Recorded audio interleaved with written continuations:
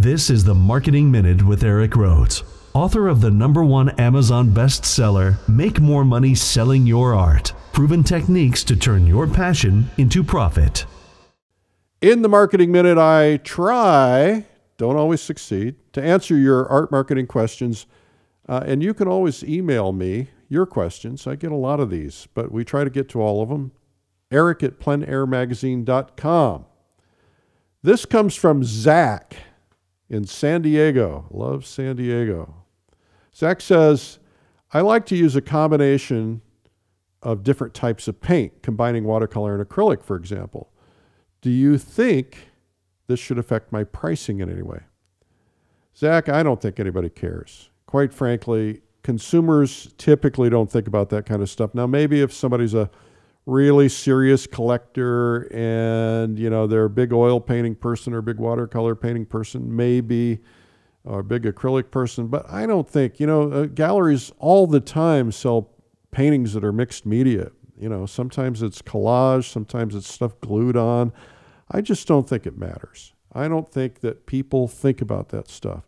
We tend as artists to overthink things. Most consumers buy paintings based on the painting. They don't think about the life, the longevity, the archival quality of the paper, the medium. They don't care about any of that stuff. What they care about is whether or not they like it. If it speaks to them, if they like it, then it becomes an issue of will they buy it.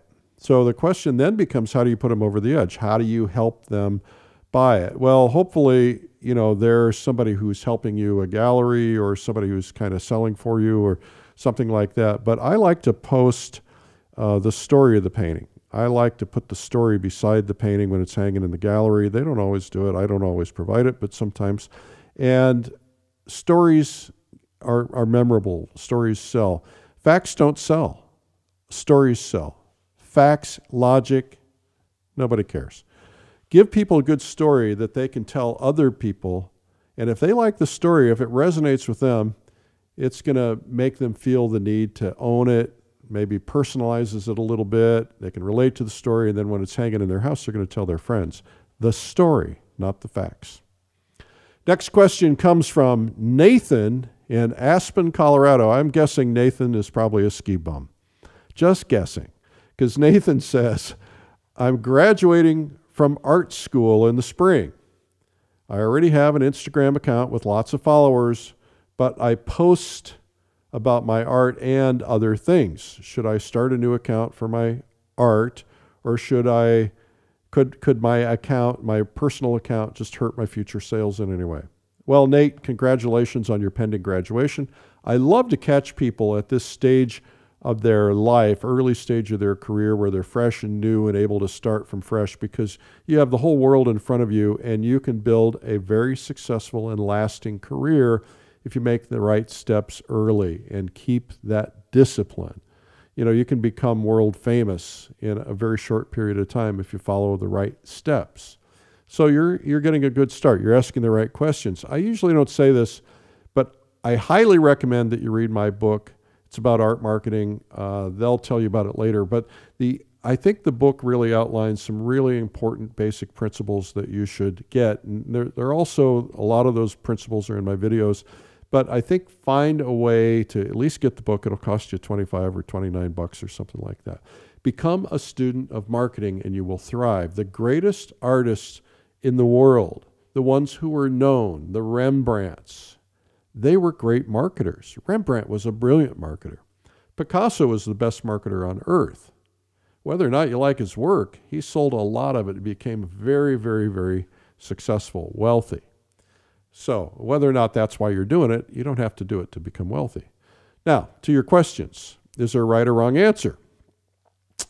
I think that I'm kind of conflicted about this, Nate. People like to get to know the person. They want to know a little bit about your art if they're really interested in you as an artist. But, in Instagram, I don't know about you, but I follow people based on what they are producing, especially artists. So it's like, if there's an artist I love, I really want to see his or her work. I don't really care about what they're doing with their life. Now, if I know them, I care. And maybe that's part of helping people get to know you. But the thing you want to avoid are things that are polarizing, unless that's the image you're trying to project, but that can be dangerous. I have a friend who's an art gallery owner, and she actually fired an artist because of something he put on Instagram or Facebook, because she heard from a collector of that artist's work who wanted to return the work because she was repulsed by something they put on social media. Well, she had to take the painting back. I mean, what else could she do? She refunded the money, and then she fired the artist. And she said, "I can't have this kind of behavior from you. You're a professional. You're supposed to be a professional. You're supposed to act like a professional." So keep that in mind. You can hurt yourself. If I always say, if you're showing pictures of yourself with your head in the toilet after a strong night of partying, that's probably not something some collectors are going to want to see. Again, maybe it reinforces your image if that's your image. But I think that, I'd rather not risk it. I kind of like to walk a line. You'll never hear me talk about politics or religion or, things that are going to turn a lot of people off. I mean, I might say it personally to somebody, but usually not even then. I just try to stay away from those kind of polarizing things. And some people don't care about that. Others do. I have friends who just cannot contain their political opinions, and they turn some people off, and those people will never buy their artwork. And they don't understand why that, it crosses that barrier, but it just irritates some people. So just be careful about that. By the way, Nathan, don't ever let discouragement get in your way. The people you hang out with are going to have lots of opinions. If you're hanging out with a lot of other artists, some are going to complain all the time about how bad things are, how they're not selling work. Others are going to tell you how things are not going the way they want them to. Be careful about surrounding yourself with negativity. You want to listen to people, you want to respect them, but surround yourself with people who are positive. It's a great example. I just heard from somebody who was telling me how awful things were in a particular town. And then I was with a dealer from that particular town who told me he just had the best year in his business. So, what makes the difference there? I don't know. But, when things are up somewhere, they're down somewhere else. But you can always find out where they're up, and you can always go into that area, into that market, into wherever things are going well. So just keep that in mind. Also, you didn't ask, but since you're soon to be fresh out of school, a couple other pieces of advice. There's a lot of recent evidence that the promise of social media as an ad medium isn't always effective. It is effective, don't get me wrong. Procter & Gamble just removed $150 million from Facebook and Instagram because they found out it was not increasing their sales. And they started putting the money back into traditional media, and they're already seeing increases in sales. We have a tendency to believe because something is new and shiny and hot that it's going to succeed. You want to go where the money is. I always say stand in the river where the money is flowing. And so be thinking about other things. For instance, there are the people who you hang out with might all be social media junkies. I know I am. But you also have to understand that not everybody who buys is a social media junkie or is going to follow you, and that might not be effective. Also remember this. All decisions are emotional. When it comes to selling anything, all decisions are emotional. That may not apply to toilet paper, but even then, it probably does, because it's like somebody wants the stuff with aloe in it because they think it makes it a better experience. Experiences are emotional. But all emotions all decisions are emotional, but they're justified with logic. So you can sell by facts and logic, but you'll lose almost every time when you sell by facts and logic. We don't buy a car because it's practical. We buy a car because it speaks to us. It speaks to our emotions. It speaks to who we are. The color, the style. We buy things based on who we are. We try to get something that matches us. We might rationalize it or justify it with gas mileage or some other such thing.